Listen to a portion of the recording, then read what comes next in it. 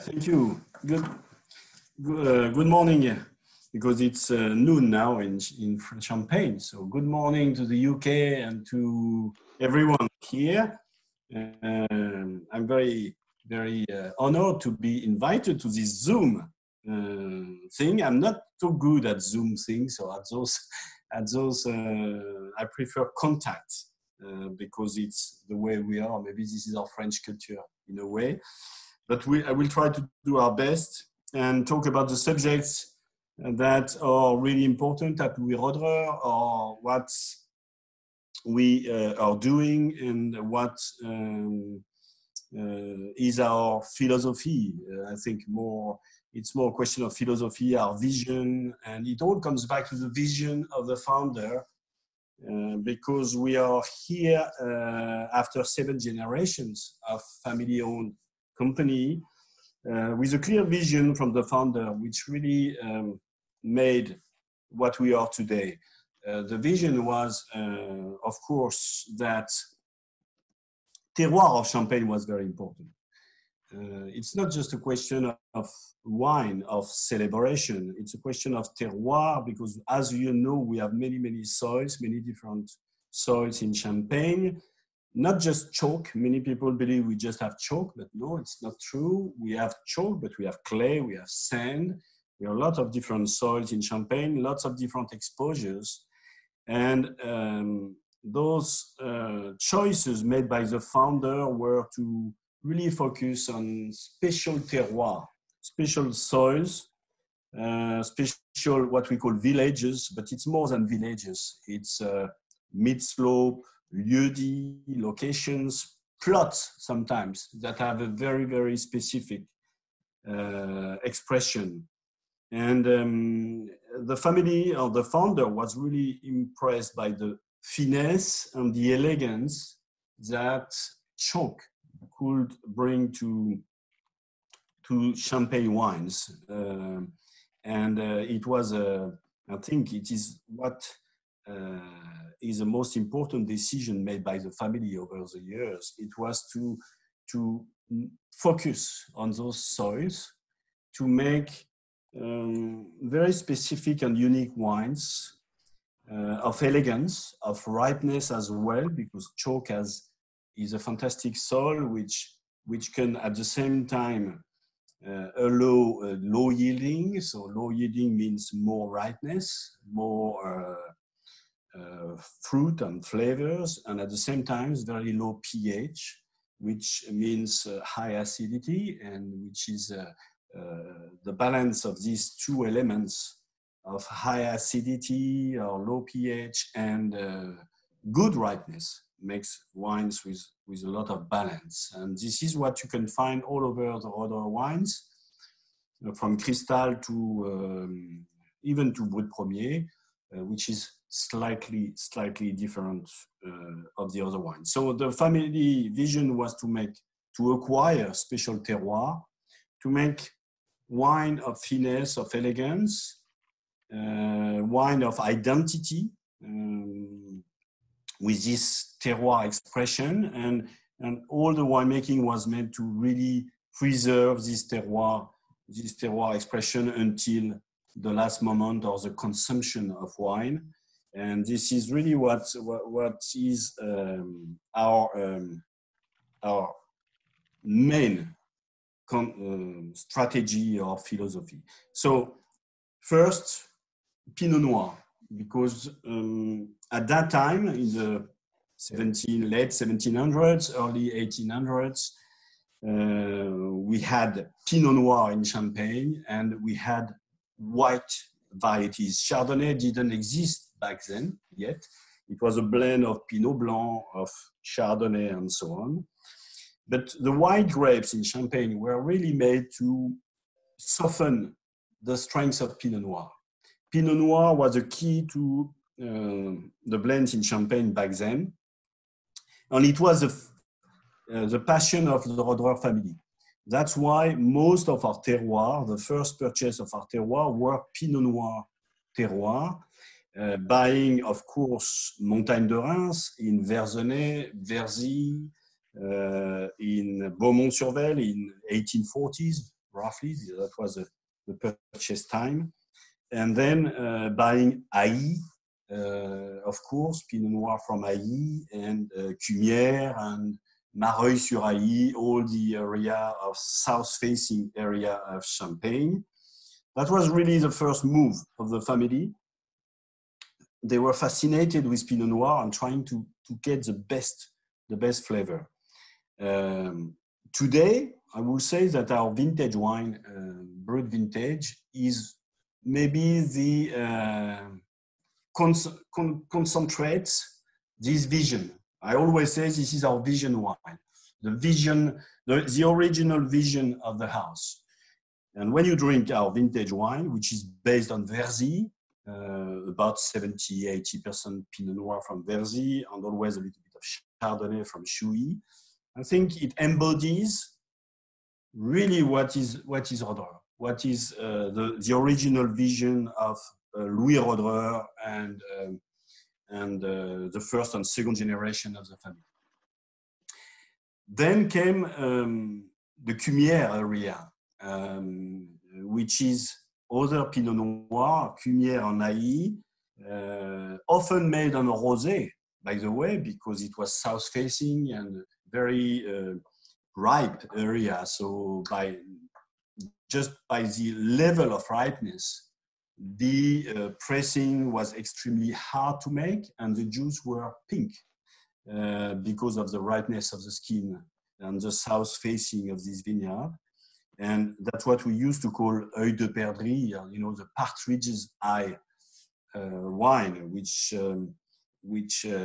was a typical wine. The rosé comes a long way in Champagne, in fact, back a long way in Champagne. And when I look at the book of 1832 of the house, we were making those two wines. We were making a rosé, œil de perdrix, from Cumières and Haï, and we were making a vintage, which was Verzy-Verzenay, coming from the Sillery Grand Mousseux area. So this is cooler, more expressive, more structured kind of terroir. So this is what the family has been building. And then the third generation came in, and Cristal was created, as you know, in 1876. At the same time, purchasing vineyards in Côte des Blancs, in Avize, in Ménil-sur-Roger, buying some more vineyards in Haï also, and in Chouilly and so on. So there was this is the era of Cristal, which is 1876, with the idea to combine a little bit more Chardonnay and play a little even more on chalk, more elegant. And that was all the idea of Cristal, and long time later Cristal Rosé, to concentrate on these soils, which were even more chalky and with a little bit more Chardonnay maybe than the original wines we were making. So that was the 1876, 1880. Chardonnay is known in Champagne for the first time in 1880. So that's exactly that moment where we identify Chardonnay and we give a name to Chardonnay. This is not just Pinot Blanc, Petit Meslier, Arban, a blend of white grapes. It's Chardonnay. So you can see in these 1870s, the development of Chardonnay on Côte des Blancs. Chardonnay being not anymore a second quality grape or just a blending grape to be used on hot years because the Pinot is so strong that you need Chardonnay to lighten a little bit. That was really the idea of the beginning. But understanding that Chardonnay could be itself maybe not a second role, but a first role in the game. Reintroducing Chardonnay in the game of blending. So this is the third generation of Louis Roederer, Léon Olry Roederer. And if you see on a bottle of Cristal, maybe some people are surprised when they see a bottle of Cristal, they see L-O-R. There are three names, three letters, L-O-R, which is Léon Olry Roederer. So this is not Louis Roederer, this is Léon Ulrich Roederer, third generations, who put his name on this wine because he has a vision of this elegant, chalky wine. And then times has moved, and Brut Premier was created in the early 1900s as a bigger picture of Champagne, purchasing a little bit of grapes because the yields were very low. By the way, this is the only wine of the house that has a purchased grapes. All the other wines, vintage wines, are estate bottled, so they come from our own vineyards. And so the Brut Premier was created with a finesse also, and very important Brut Premier because it allows to maintain crystal and the vintage at a higher possible level when the year is not so beautiful in Champagne, when the ripeness is not achieved.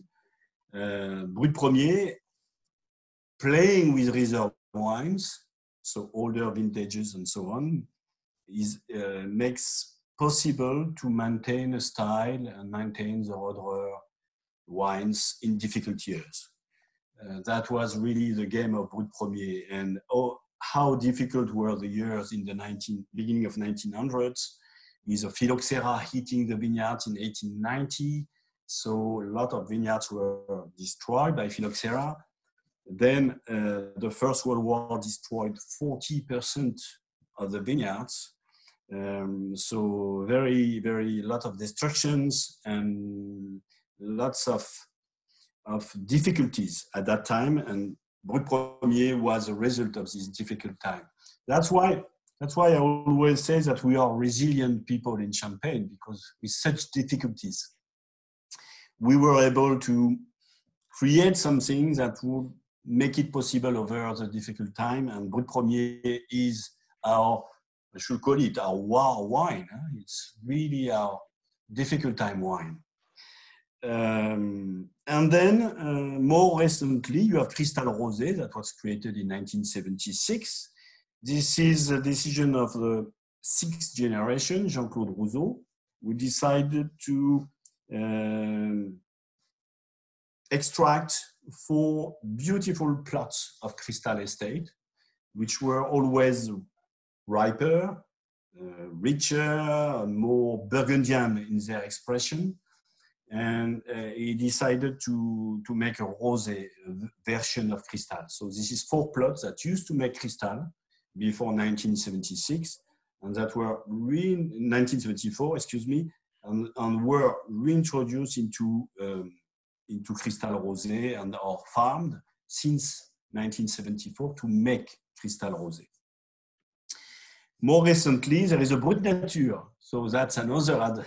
That's more the 7th generation. So this is Frédéric Rousseau, the current CEO of the company and family member, 7th generation, descendant of the family, who wanted to create zero dosage wine, a wine with less sugar, or no sugar, in fact. And so that's what we made with 06 Brut Nature, 2006, created in 2006. Brut Nature from the Cumière area. So we wanted not to play on the chalky side, but on the clayey side. So this is a very clayey area to make a larger, fruitier type of wine that we make only when we have perfect grapes, because being a zero dosage, you need to be very, very, you need to have perfect grapes of ripeness and healthiness. And as you know, in Champagne, if you're late picking on a cool year, you can have botrytis in the game. And botrytis is not good for zero dosage wine. So we only make this wine when we have no botrytis. Very clean, ripe year with lots of fruit, and we can make this wine. And in 2012, we made the Brut Nature, Brut Nature Rosé, which is the last babies from the same vineyards of Cumière, with a cold soaking of Pinot Noir to give a little bit more color, to come back to this idea of œil de perdrix, in fact, because it comes from this. It started there, so it's like a circle. We are going back where it started, and this is a way for us to dig deeply in our roots. So we have 242 hectares today, 242 hectares.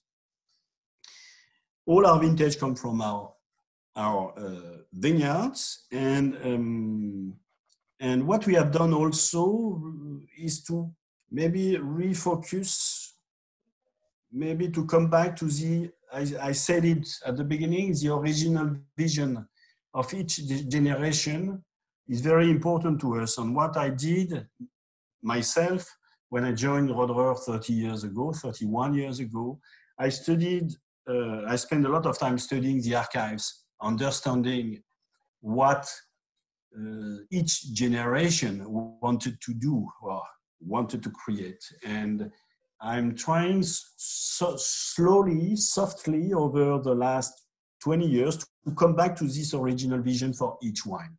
I think each wine is here because it represents a decision taken by the family at one moment for one terroir, and it's important to stick to this. Not to go back and say we maintain only what the vision is, but to maintain where we come from. It's important for us, and when you speak terroir, it's important for us to know where we come from and what was the vision, what we have done slowly year after year, generation after year, to really move on this in what we are making today. It comes back to maybe to the second chapter, which is sustainability, and this is also one of the reasons. Having done all this study of what we used to do, it came as an obvious decision to initiate in the late 90s, early 2000 or late 90s, to initiate a conversion, a transition back to, let's call it organic farming. I put it in a different way, which I call it regenerative farming. Because all the idea was to regenerate. We have destroyed over the 60s, 70s with herbicides and pesticides. We have destroyed a lot of biodiversity. We have destroyed in the soil the magic of soil, the magic of mushrooms, bacteria, weeds, insects, all those things working together to create terroir, soil. Maybe using herbicide and pesticides, we have stopped this process of complexity. So we wanted to reintroduce this by regenerating our soils. Same for the vineyards. We realized that we were using clones, a few clones of Pinot Noir, around 5-6 clones were used, or no more. Chardonnay was even less clones, it was 4 clones. So compared to the Massal selection, the historic Massal selection that was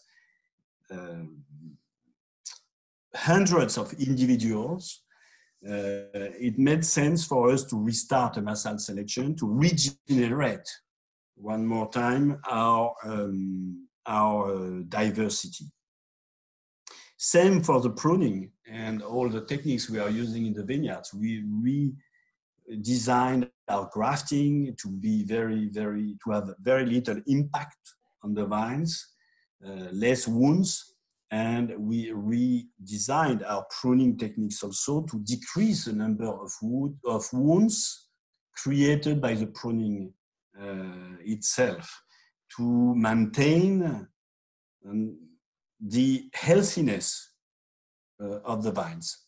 Maybe you know that, but many wood diseases are appearing since the 70s, 80s, 90s in the vineyards.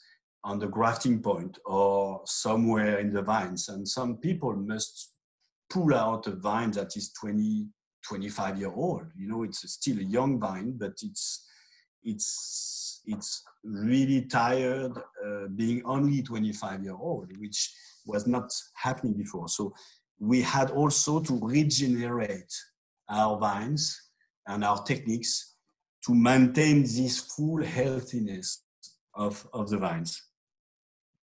So all that together, if you put the pruning, if you put the grafting, if you add the master selection, if you add the soil, the organic farming, and so on, in fact, it's all about regenerating our ecosystem and making it stronger, more resilient, and more original as well, more with a greater identity.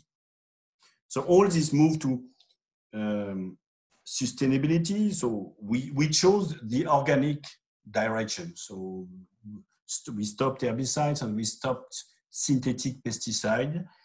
That was our decision to go very, very in this organic direction. We were influenced also by permaculture. I'm lucky enough to have met in the early 90s Bill Mollison, who invented permaculture in Australia. And I think it was a fascinating creation or invention, coming back to one more time the more respectful way of farming. We have been influenced as well by biodynamic farming. We are not biodynamic certified except on 10 hectares, but we use some of the biodynamic. We have tried all the biodynamic tools, preparations and so on. And we have made control in the vineyards, organic, biodynamic. And each time we have found that over many vintages, it's not a decision just for one vintage, but over many vintages, when we have seen a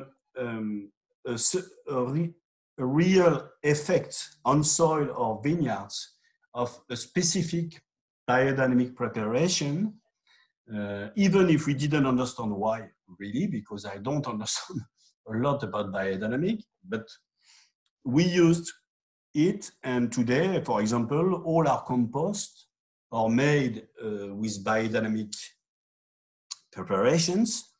And also when we come to flower time with our organic vineyards, we add some tisane, some special preps, which have an effect on decreasing our level of copper, metallic copper used. In fact, you know, in organic, we use copper and sulfur.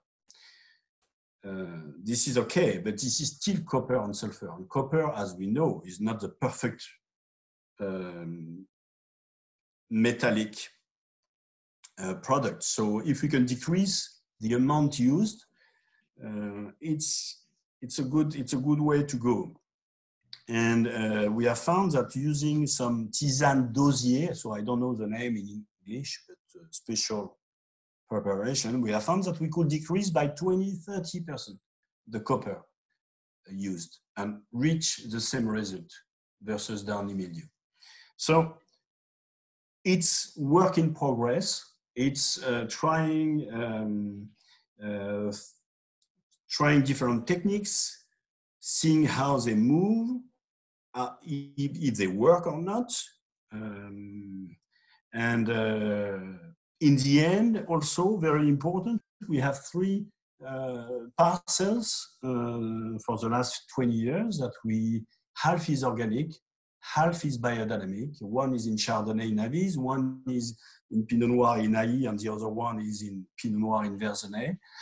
And it's large plots, and we have half of it that is biodynamically farmed, and the other half that is organically farmed. And each year for the last 20 years, we've been fermenting the wines, pressing and fermenting the wines separately. We've been tasting the wines blind to see if there was an effect or not on what what did we prefer? Sometimes we prefer the organic, sometimes we prefer the biodynamic. And we've been bottling them in single vineyard bottles, a few hundred bottles each time, to see what it will do on the champagne after a few years in the bottle. So you see, it's a very long-term process. It's not about doing one thing and say it works, or it's definitely not saying I'm a believer of this and I will do it because the church has told me to do it. No, we are farmers. We try. If it works over many years, we take the technique and develop it to our own use. So this is what we have put in place is this regenerative farming in all directions that allow us to be organic. And the most recent move we have done, which is in 2017, we achieved to do the full estate organic in a difficult year with lots of botrytis in 2017. So we thought at this time that we were ready to enter into a certification process. And by 2018, we entered 122 hectares, which is more than half our estate into organic certification. And we are this year in 2020, we are in third year of conversion to official conversion to this certification. So at the end of the year, we should be officially certified organic, agriculture biologique, which is AB in France, for 122 hectares, which is the vineyards of Cristal, all the vineyards of Cristal, all the vineyards of Cristal Rosé, of course, all the vineyards of Brut Nature, Rosé and White, and the Blanc de Blanc.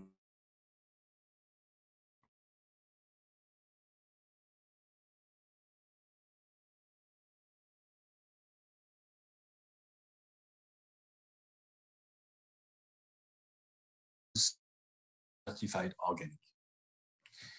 That's one more time a decision we have taken back in '96, in the late '90s,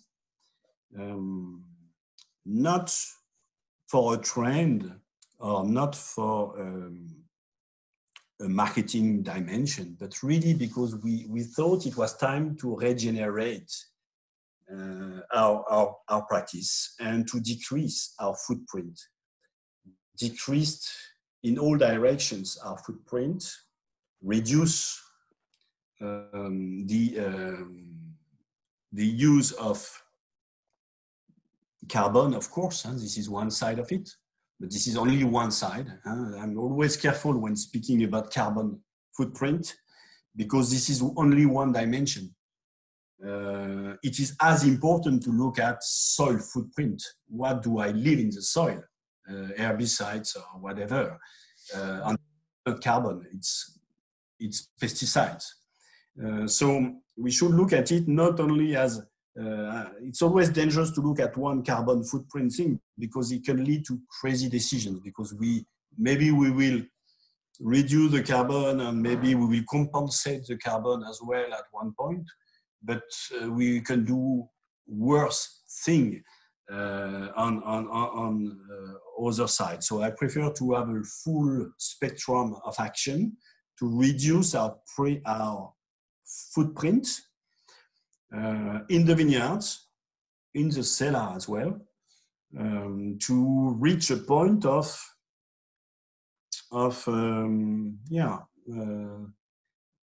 being able to live hand in hand with nature. That's not the whole story.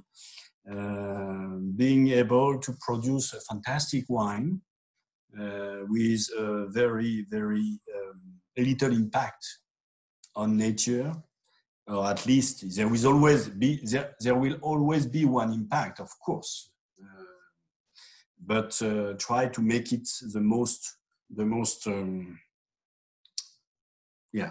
acceptable possible. We are not perfect, I must say, and we know we are not perfect, but we try to do as much as we can. And we try to do at the right speed for the team. That's maybe the most important thing also, is that it's done on a large scale. So you need to convince your team, you need to share this vision with the team, and that they are part of it. Because when I do organic farming, and when you need to wake up at 5 a.m. to fight or to do a special thing in the vineyards, I don't do it myself. They do it. And it's not very comfortable sometimes. Last Saturday, for example, all my team was on deck for a spray before the storm. And they were all there, everybody was there. When we asked, they were all available, That's less comfort, but they are part of the story. And you can achieve that if it's a teamwork, and if you share that with your team, and if it embodies some value that everybody shares. So the biodynamic subject, I'm very careful with the biodynamic subject. Maybe you have understood it, because there are beautiful things in biodynamic, but there are also in the very bad things. The Steiner philosophy is maybe not the most perfect philosophy. So I think it's just we should behave as farmers, and that's why we have chosen to go for organic and not biodynamic, even if we use, as I said, some of the biodynamic techniques that are very interesting. Impact on quality, because I said it, we are fermenting wines, organic compared to conventional compared to biodynamic compared to organic, and testing blind. The impact we see in this change of viticulture is a clear decrease of yields. So that's the first impact. We lose around 20% of the yields, or sometimes 30% of the yields. But it's still at a reasonable level. So it's not a problem for us and for the family. So it's less quantity. We have a better ripeness, of course. You can imagine having less yield. We have more ripeness, but at the same time, we have more freshness. And when I say more freshness, the pH are lower, but it's more, the freshness comes from more than the pH. It comes also from the phenolic ripeness that is more in balance than the conventional. So we see more freshness, more energy, we call it energy, more dimensions to the organic wines. And my team and I are able on the blind testing to 9 times out of 10 to detect the organic versus the conventional, of course. It's more difficult between organic and biodynamic. Sometimes we believe things about biodynamic, and the year after we have the opposite result. For example, in 2019, which is a beautiful year, we compared those wines, and we were all convinced that one sample was a biodynamic wines because it carried all the biodynamics flavors we are used to. And in fact, when we uncover, it was the organic wines. And organic wines performed better in 2019 than the biodynamics. So it's a question. It's a question of style. It's a question of what you look for. And last but not least, I think we can say that in the organic wines there is more texture, more fleshiness, which is also one of our big target at Roederer, because as you know, we don't do malolactic fermentation, so we do little malolactic fermentation. So our wines have a high acidity. So to face this high acidity, we don't have the lactic roundness that comes from malolactic, so we need the fleshiness of fruit. And the organic farming really brings that fleshiness that allows to make our freshness even more complex. And that's one of the secrets of Cristal, by the way, to have this fleshiness together with the extreme finesse. And this goes also in the good direction when we want to decrease our dosage. That's one of our stylistic decisions we have made a few years ago as well. It was to decrease the dosage on our wines, pushed strongly by Frédéric Rousseau, our CEO, who doesn't like sugars. So we took the decision back in 2006 with Frédéric to drive the sugar down in our wines, to make the wines more lighter, purer maybe, but we needed this flesh to come back together. So the organic transition helped us to achieve this at the same moment. So the farming is important to us. We believe it all comes down to the quality of the grapes, the terroir. All the organic farming we are doing targets this philosophy.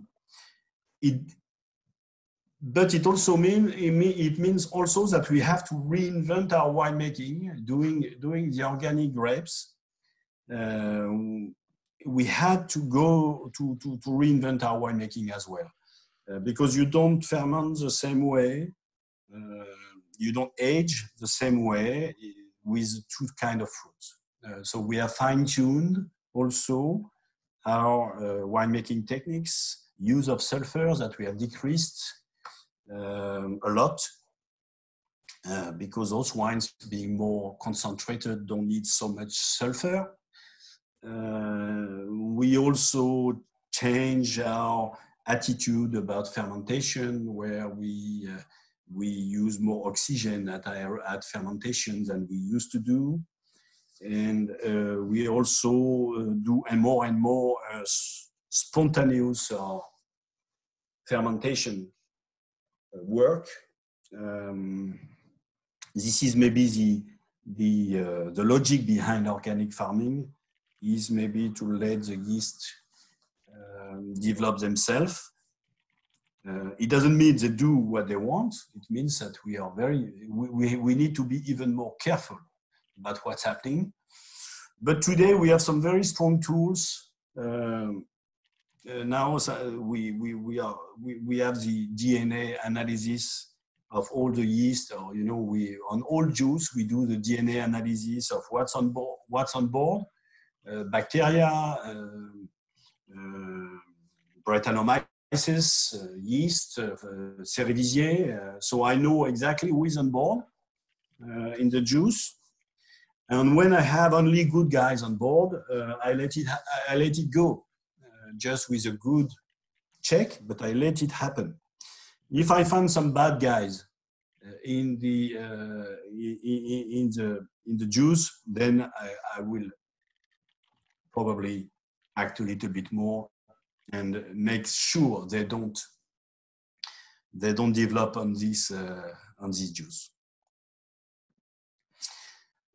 So regenerative is important. Then we can talk about climate change. Perhaps that's one also important subject. Jean-Baptiste, before you change topic, we have a question from one of our guys.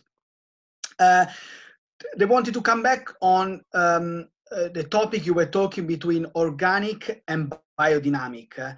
And they want to know, in terms of performance of the vineyards, what is the difference? Just to reiterate that. And also, if you change anything in the time of the harvesting. Yeah. So is that, I mean, the question is basically, do you harvest earlier at the same time or later because it's biodynamic or organic way, that vineyard? So the difference of the vineyards, the main difference of the vineyard is that with organic, you have only one tool to create. You know, let's come back to vineyards. Vineyard is about a soil that feeds vines. So all the genius of this ecosystem is soil with bacteria, mushrooms. At one point, because of the rainfalls, we liberate some nutrients that mycorrhizas will eventually give to the vines to create the growth of the vines and the fruit and the flavors and so on. This is exactly what we are looking at, is when the soil work can act on the soil to make it work in one direction. If I see the vines needing nitrogen, what can I do on the soil to activate the nitrogen feeding? If I see my vineyards not in balance, what can I do on the soil to do without adding nitrogen from outside, just by making the soil work? And that's where, when you're organic, you just have the tilling or plowing that can help you to do that. You can plow and create mineralization and so on. With biodynamic, you have more. You can use the preparation, the 500, the 501, that will give a signal to the bacteria, mushrooms, that they must work now, or they must mineralize, feed, or even preparation 500. If you look at it, you spray, in fact, bacteria and mushrooms. That's what you're spraying. And so you're activating life. And that's what biodynamic is doing. It's activating life. So as a farmer, I think you need both. You need to understand your relationship with the soil and with the vine. And I think in biodynamic, you have some tools that give you a way to connect a little bit more with the vines and the soil. So I would say there is a stronger connection. Does it work 100% or just 20%? Or is it just your brain that makes you think?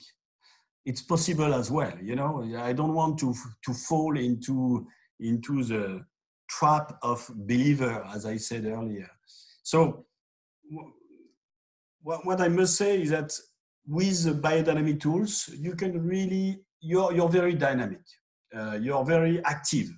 If you look at the great biodynamists like Lalou Bies in Burgundy, she's extremely dynamic. She's extremely acting with preparation and so on the soil. So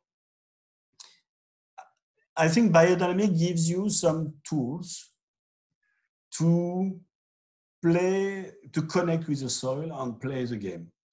And really it is interesting to look at the result, because that's only the results that can speak. It's not what you believe, it's what's happening. I have a trial in Aviz, which was completely full of disease, which is the yellow leaf, the fan leaf disease, which is a very, very difficult disease we have in Champagne. We cut the parcel in two. Half was biodynamic and the other half was organic. I have the picture at the beginning, 15 years ago. The vineyards were really in poor shape. And if you go in the vineyards today, you will believe it's two different plots.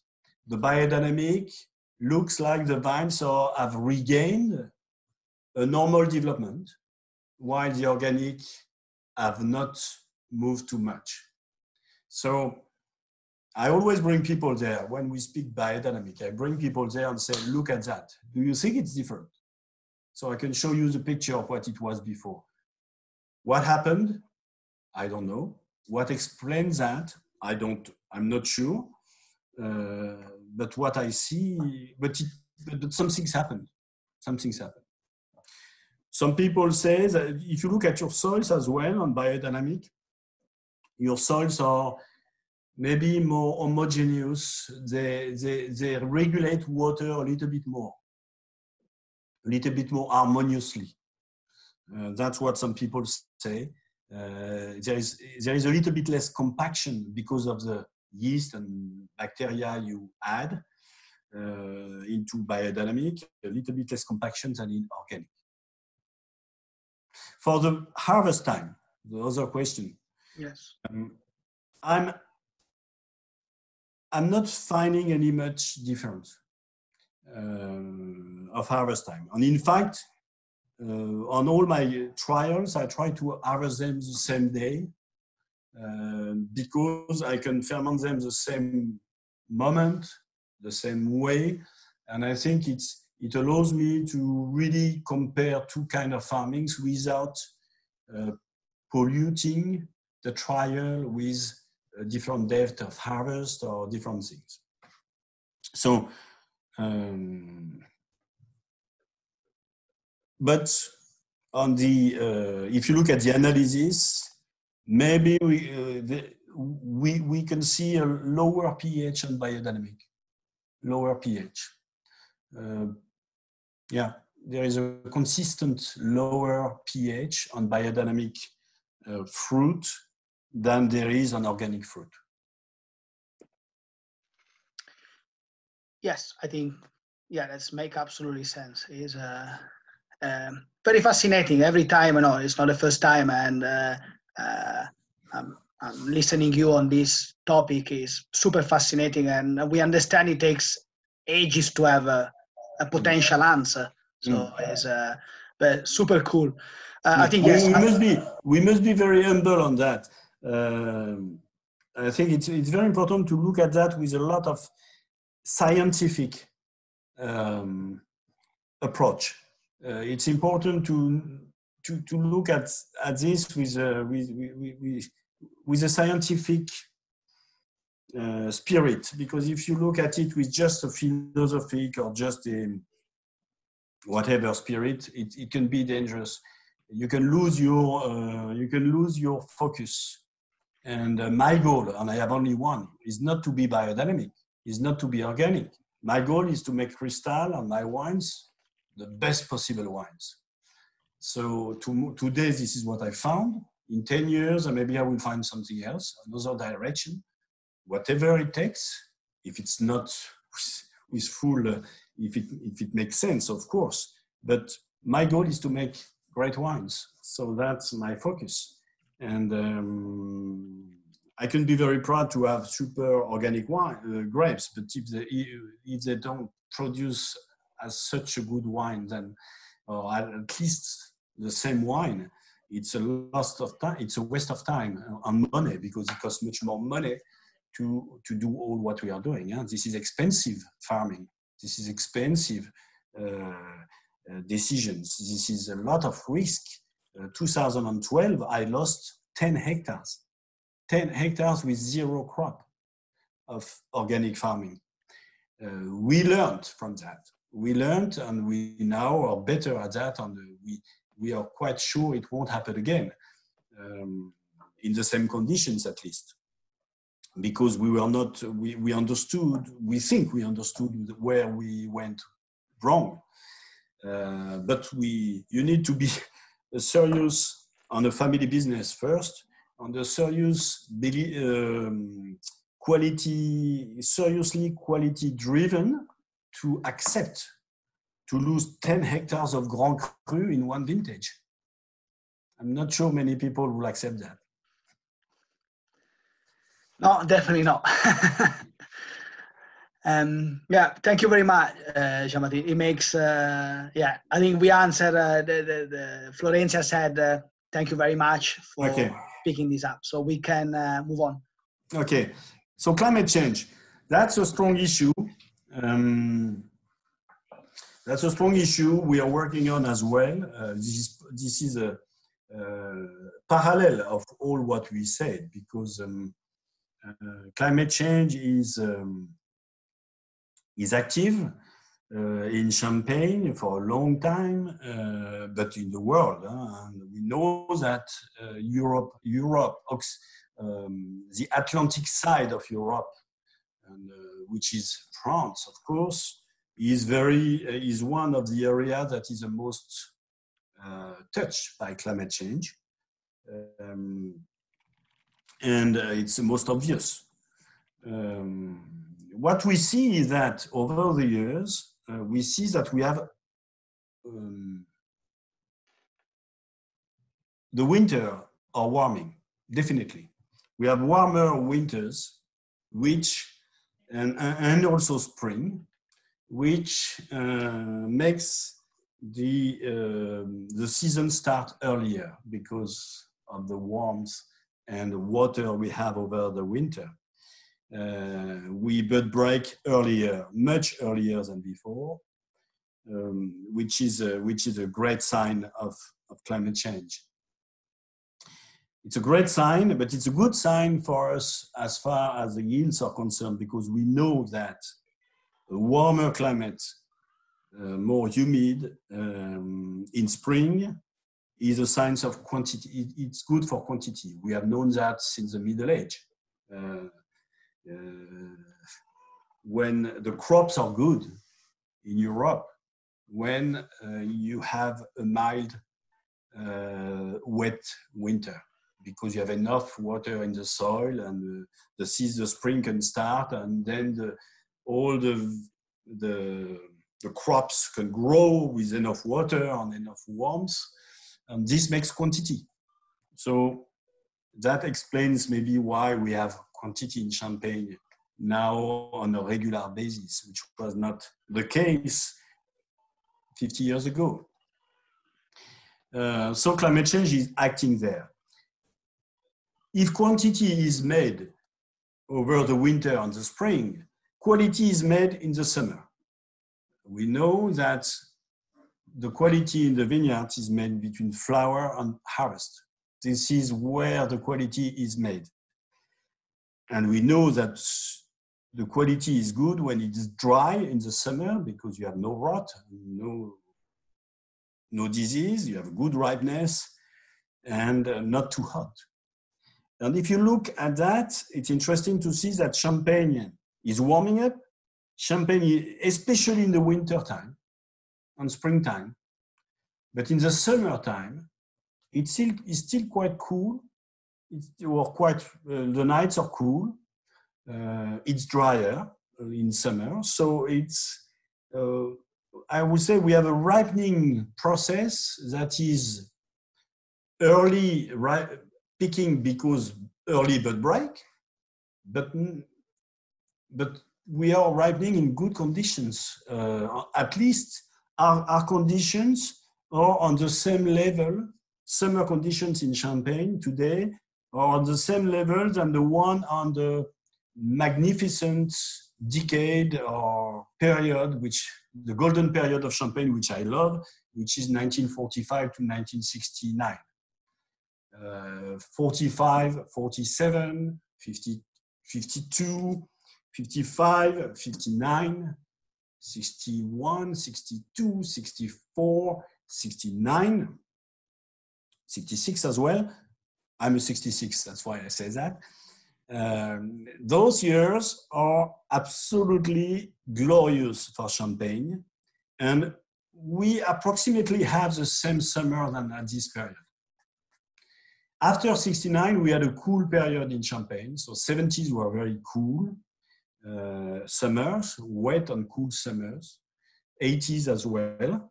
And since the 90s, it's coming back, but we have really changed this summer profile coming back since the 2000. We are back to what we used to be in 45, 47, 52, 59, and so on. And I can see that on my analysis. You know, each year when I complete harvest, I look at my database of the house. I compare the sugars, the acid level at picking of Chardonnay, Pinot Noir from Verzenay, from Haï, from Abyss, and I'm lucky to have all these data available in the house. And then I project the harvest compared to previous harvest figures. And for the last 15 years, I do it, I land always on 59, 64, 47. We are in this period of time. So that's very good for quality, because that made some outstanding wines. And I think Champagne has never been as good as it is today. That's a clear sign of what we are having. So we are lucky. It creates something quite fantastic as well in the region, because growers now are making wine because it's easier to make it. You know, 40 years ago, 30 years ago, they were selling to houses because it was complex and they didn't have the skills to make single vineyards, do so on. It was difficult. So now, on the grower movement, you can see in Champagne is clearly due to these conditions that are beautiful. It's easy today to make a good Chardonnay, a good Pinot Noir from single vineyards. And you don't need to be super skilled winemaker to do it because the grapes are healthy, are ripe, so you can do it. And this is why Champagne is so exciting at the moment. I think this is one of the most exciting places on earth in the wine world, because you have this new Champagne terroir climat. We should borrow the Burgundy word. The climat of Champagne are now in full swing. You can really see each plot, each terroir singing its own identity, its own character. To the point we are restarting making still wine here as well. We make Coteau Champenois, Chardonnay, Pinot Noir, single vineyards. It's a fantastic moment we are living thanks to this, as I said, early bird break. Great summers, and we can really, it makes Champagne quite special, Champagne a special place to live in today. We can also, it explains also why we can go back to organic as well easily, because we don't have wet and cold summers. We have dry and quite sunny summers. So we can change our techniques to go to organic. We can do all what we have talked before is a consequence of that as well. So it's a great moment. We have to reinvent our winemaking, as I said. Maybe we have to do less and less malolactic for people because of more ripeness. In fact, it's just coming back before 60, because remember that before 60s, no Champagne was doing malolactic because we didn't know what it was. So non-malolactic wines, fresh, more oak, because you are non-malolactic, so you can reuse a bit more oak fermentation. While we had shifted to stainless steel, we can come back to more oak. So there is a full change of winemaking happening in Champagne. We are even talking different density of plantation. We are talking about different canopy. I'm increasing some canopies. I'm I'm increasing my density of plantation. We are changing pruning slowly. So we are really, it's a really dynamic moment of reinventing Champagne with the idea of keeping the freshness and the elegance of our terroir, of course. That's what we have today. Now, where will we be in 20 years' time? We don't know, but we are convinced that we have to, of climate change and global warming. So we have to be careful not to, we have to reduce all our impact to this global warming, even if it's very little, because we are not the biggest polluting businesses, but we can do whatever we try to do whatever we can to decrease our footprints, to decrease the carbon footprint of the company. And over the last 10 years, for example, we have decreased our carbon footprint by 26%. Redesigning some package, shifting to lighter bottles, decreasing our consumption of air conditioning, doing less and less things like that. We have been able to looking at all our byproducts. By overlooking that, we have decreased by 26%, which is a lot, but not enough. So we have also we still have some way. Yesterday we decided, for example, to not start the air conditioning at all during the summer to decrease our consumptions. This is all things like that. You know, I think the fight against carbon concentration, this is not big decision. You know, we have a say with my team. We say think big but act small. This is all small actions, day-to-day actions that will allow us to be in phase with this philosophy of participating to the protection, the preservation, the protection of nature, and on decreasing our footprints in every possible way. We can have big ideas, and there are always great ideas of changing this or changing that, but I much more believe in small actions of cultural differences, or that's, I think, more important than big, strong decisions. So climate change is, if you want to summarize, climate change has a real effect. Don't forget that we had some heating period and some warming period and some cooling period over the years. Don't forget that the 70s, 80s, 90s that we all have in mind, because we are this generation, were cooling period for Champagne. And now we are in a warming period. So, and it was warmer before. So the climate is changing, of course. And, but Champagne stays Champagne, and we have fantastic possibilities now. Amazing. Jean-Baptiste, I've got a few questions for you that have been sent through, if that's okay. So with climate change, you've mentioned some really positive effects, which you've gone through in the vineyard. Are there any challenges that it's throwing up as well, such as the spring frosts, or are there any new diseases you're seeing which have been encouraged by the warmer weather, which you hadn't had to contend with before? Yes, we have more spring frost because as we bud break earlier, we are more exposed to spring frost. So yes, we have more spring frost. We have had quite a few spring frost in the last years. We are working on developing, and we have developed for this year a new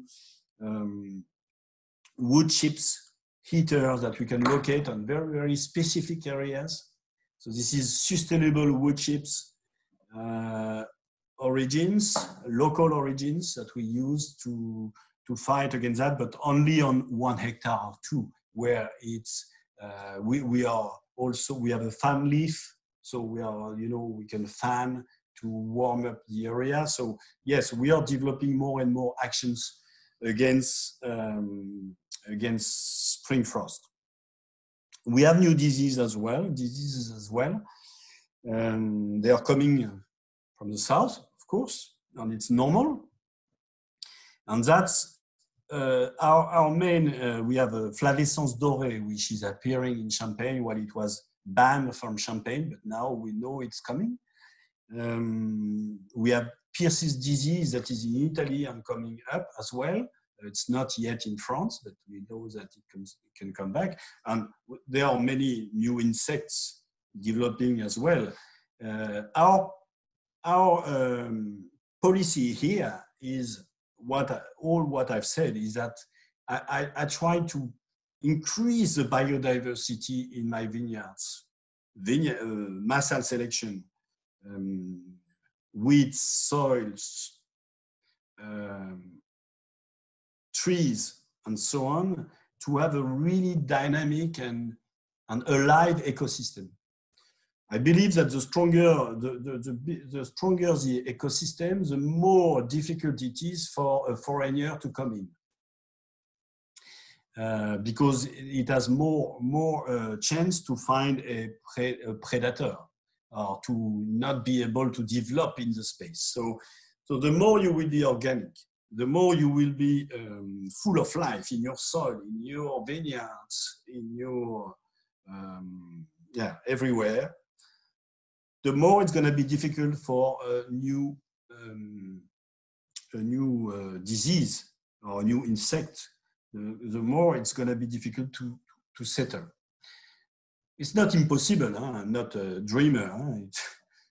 We can have a super predator coming in, huh? And that's we have some good examples in Australia and so on, where it's easy for some predators. But I think we need to strengthen all life around us, and I prefer to have many enemies I know than a big one enemy that I don't know, who I don't know. So I need to know my guys, and I know what to do with them. But the new guys are always dangerous. So resilience is a key. I think resilience. The more resilient our soils, our vines, the more diverse our vines, the older selected our vines as well, because they have seen different climates, different things. The more they will be in capacity to fight or to resist. And with the warmer weather, has that enabled you to increase the height of your fruiting canes to help you avoid the spring frost? There is some people going on that, yeah. Yeah, so it's one part. Some people talk, but the problem is that we have two kind of spring frost. We have the white and the black. The white spring frost, that works because you're higher. You can avoid the cool temperature of the soil. But we also have the black frost, which are wind coming from northeasterly winds. What we call in France a Moscow Paris. So this is a strong influence from Siberia winds, and that can be very cold. And whatever you do, high or low, and in 2017 we had a strong black frost. So and we can do nothing. Okay. That so. Yeah, it can be higher canopy. It can be later pruning as well, to delay your pruning to avoid the frost. It can be frost fighting with water or with burners or whatever. Electricity as well. Huh? There are some wires, heating wires that can work.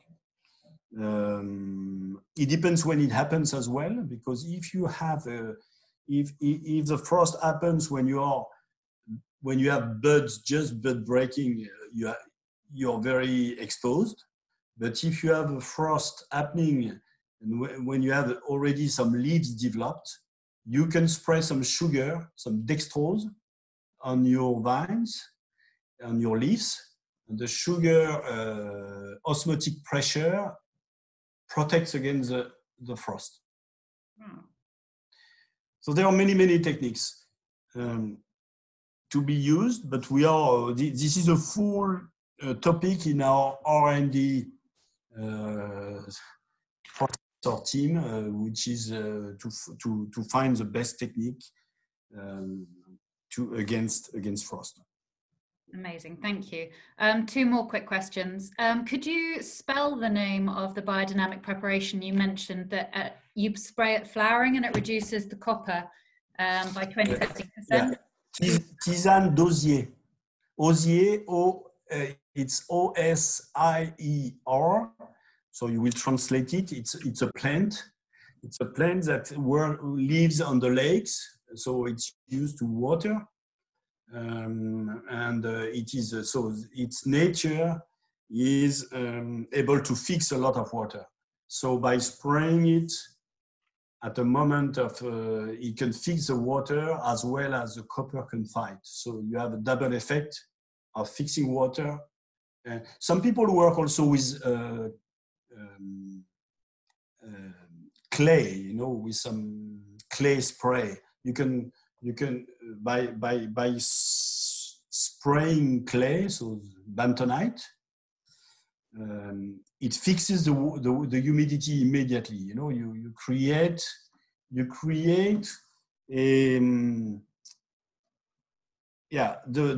humidity, instead of being available for the disease, or mildew in this case, it's fixed by clay to become mud, you know? Yeah. And, so there is no humidity available for the mildew. Amazing. And final question from my side. With these viticultural and winemaking changes, has it had an impact on how soon you can drink the champagne or indeed its longevity?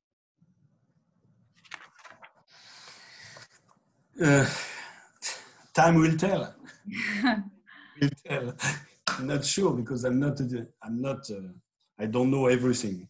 No, I have the feeling. I have the feeling that we have believed, or we have been said for a long time, that longevity was a question of acidity.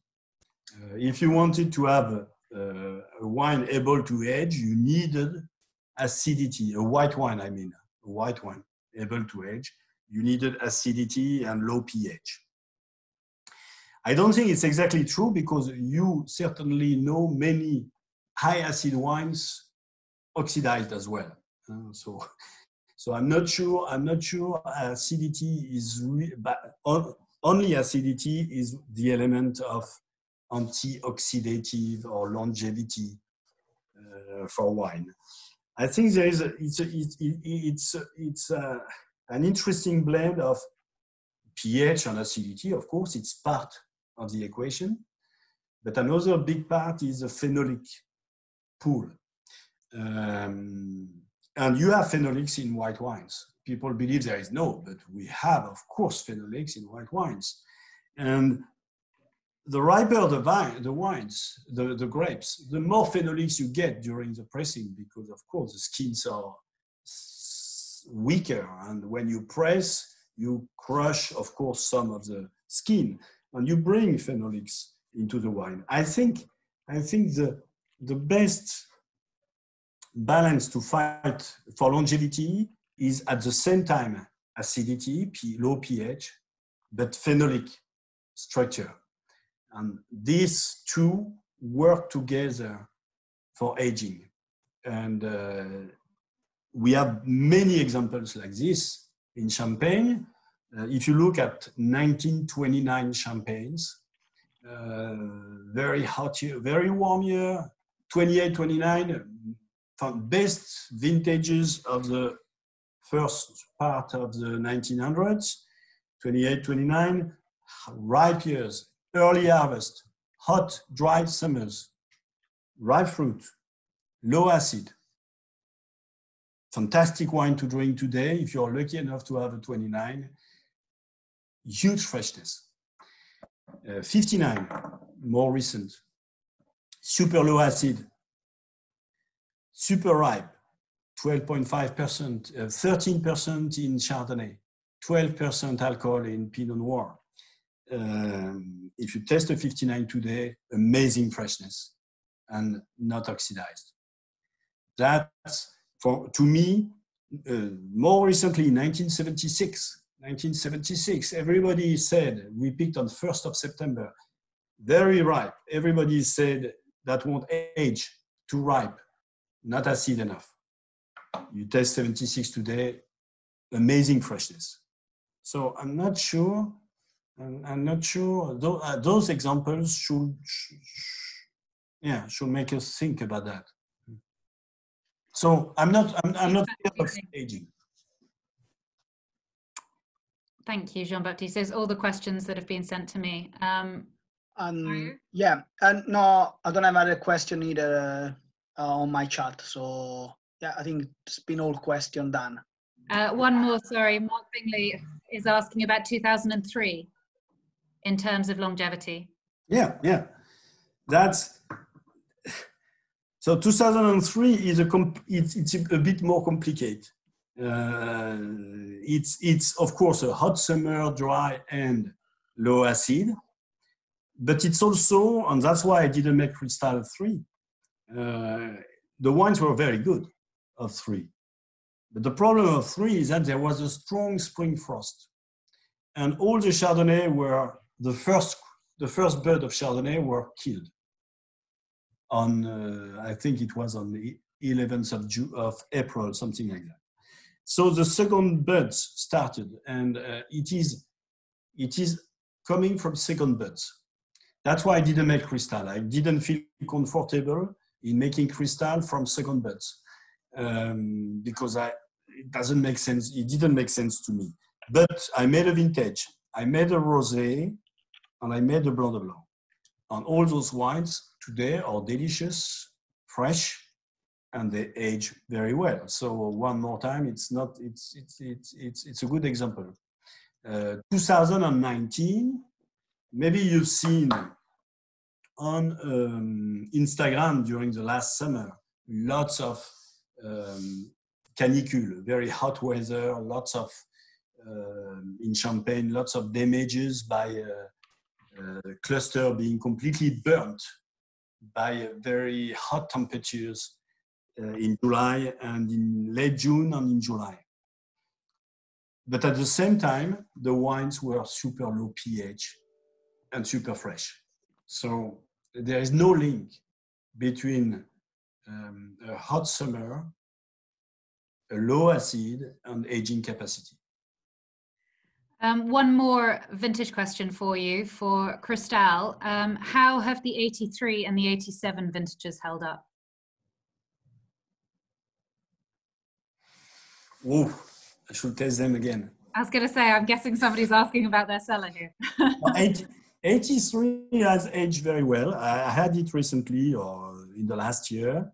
83 has always developed it's a concentrated year, even if the yields were quite high compared to the period.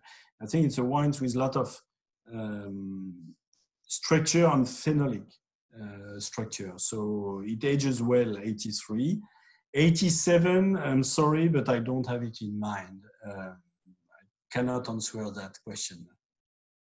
But 83, definitely. Maybe they must drink their bottle of 87 and get back to us and let us know. Yeah, please. Brilliant. That's all the questions that have come through for me. Yeah. I don't have any either. So I think, if it's no more question, I would say thank you very much to Jean-Baptiste, these fantastic, fascinating topics we touch base on Roederer. it's absolutely amazing, very, very, very interesting, very lots to learn as well from our side. Thank you for everybody attending, and I would say I wish everybody a nice day, nice week. Still keep safe, especially for UK-based people. And thank you very much. Yeah, I think just one thing to finish, because we are going through difficult time.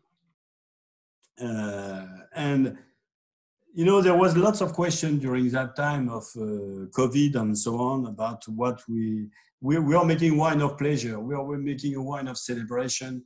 And there was a lot of questions about doing our work. Well, does it mean something to do what we are doing in this difficult time? I think we made a collective answer at Roederer is that with my team, we said we must even, of course, we must even do a better job. Of course, we can. This is very important in those difficult times to do what we are doing and to push the limit and trying to do even a better wine. And we have a beautiful 19 vintage to bottle, which is a fantastic vintage.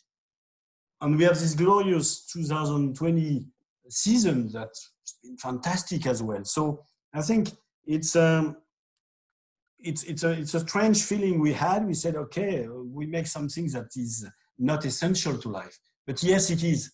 It is essential to life and to people getting together. So don't worry, we'll make wine and beautiful wine for you to enjoy when all this will be over and for many years. So we are at work and we do what has to be done. Thank goodness for that. Yeah. And I wish you a great de-lockdown. Yeah. Because it's happening in France, and I hope you will enjoy as much as we do, and that all this will be over very soon, and that I will come back to the UK as soon as I can. Wonderful. We hope so too. Thank you, Jean-Baptiste. Thank you very much. Thank you, Jean-Baptiste. Bye-bye. Bye-bye, Thank you very much. Bye. Take care. Bye-bye, everyone. Bye-bye. Bye-bye.